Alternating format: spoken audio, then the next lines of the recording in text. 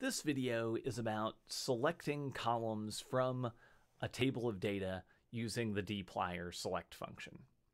And since we're using dplyr, the first thing that we need to do is load dplyr so that R can use it. And if you remember from last time, we do that using the library function.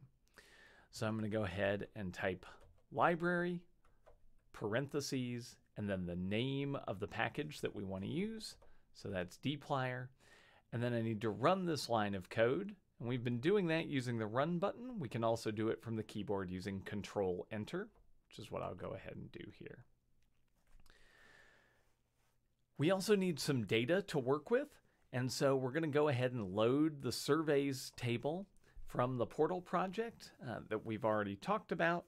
And so remember, to do that, we want to pick a good name for the table that we're going to use in R.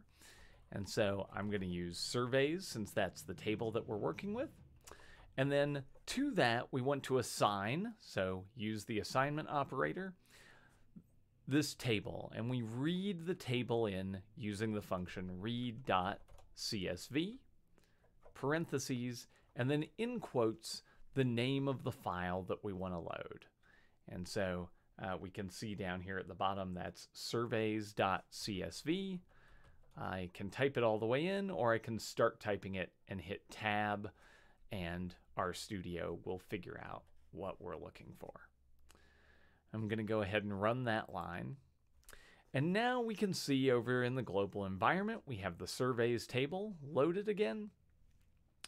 And if we click on it, because it's a data frame, which is what we call data tables in R, we can see it displayed as a table. And so we've got month, day, and year information, the plot, the species ID for the individual captured, and some measures of that individual, including weight, hind foot length, and sex.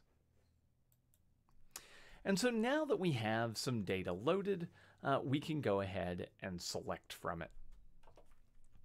And so we do that using the select function, and it allows us to pick columns that we want to just focus on the specific data that we're interested in working with.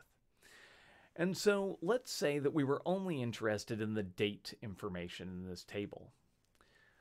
The first argument in all dplyr functions is the table that we want to work on.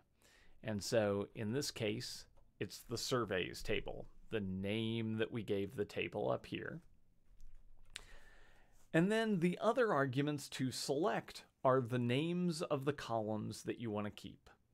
And because they are names of columns, they don't have quotation marks. They're a part of the table. They're not a piece of information in the table.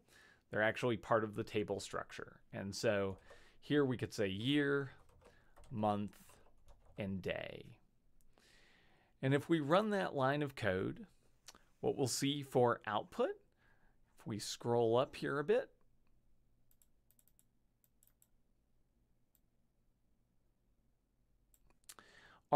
is a data frame with just a year, month, and day column. And it shows us the first few hundred rows, but we can see that it's left out a bunch of them. And if you add 333 to 35,216, we'll get this same number of rows here. So we've got all the rows from the table, but just the 3 columns we selected. And when we select data, we can select it in any order. So again, we'll select from the surveys table, but now we could select the month first, and then the day, and then the year, and we'll get them out in a different order. So that's the basic idea behind how to select columns using the select function in dplyr. The first argument for all functions in dplyr is the table that we're going to work with, and then we provide select the name of all of the columns we want to keep.